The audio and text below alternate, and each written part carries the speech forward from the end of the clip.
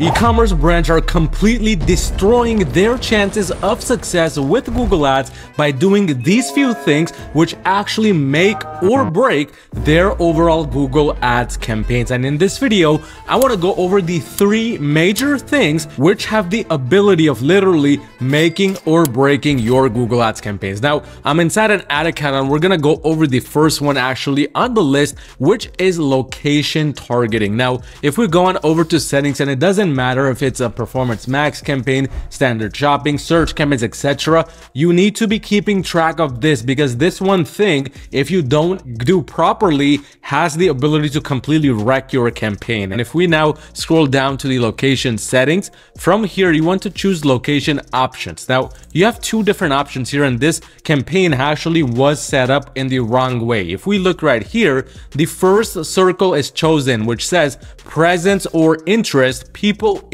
regularly in or who have shown interest in your targeted locations. And this is extremely bad for your campaign, because if, for example, I'm a resident of the United Kingdom, but I often visit the USA for whatever reason, Google's algorithm actually has the ability to be tracking my IP address, and it's going to see that my computer, when I'm on Google, is regularly within the United States, which also means if I'm in the market to buy whatever products this campaign sells, well, then there's a chance I might see this ad even though I'm in the UK currently and I do not live in the United States. This is a very bad thing, because again, it's going to basically waste the budget of this campaign on those folks who do this regularly. But also, number 2, if we read the second line, it says who have shown interest in your targeted location. This is very vague wording, which essentially means that maybe people who regularly look at products sold within the United States, even though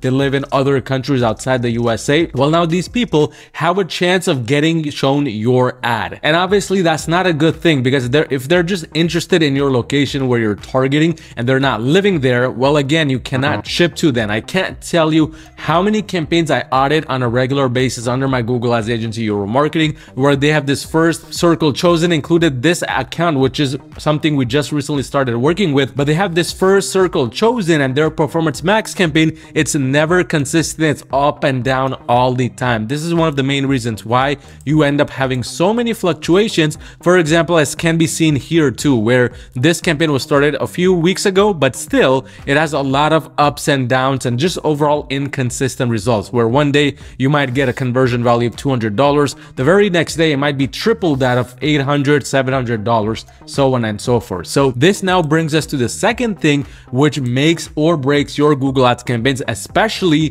performance max or smart bidding based campaigns, and it is this right here, automatically created assets. Now, this is something that's also chosen for this campaign. This is something we will be fixing very shortly for this brand, which we just started working with recently. But basically choosing both of these boxes or even one of these boxes. Now, the way automatically created assets works is essentially this gives Google the power to create your assets for you. When I say assets, I'm referring to these images, logos, descriptions, headlines, so on and so forth that appear within this asset group section of any performance max. This is the worst thing you can do for your PMax campaign, because again, this is taking a lot of the control you have and it's giving this control to the algorithm. I don't know about you, but I personally think that I personally know best about my own e-commerce brand. I know which assets work versus which assets don't work the best compared to some random robot or some random algorithm. And that's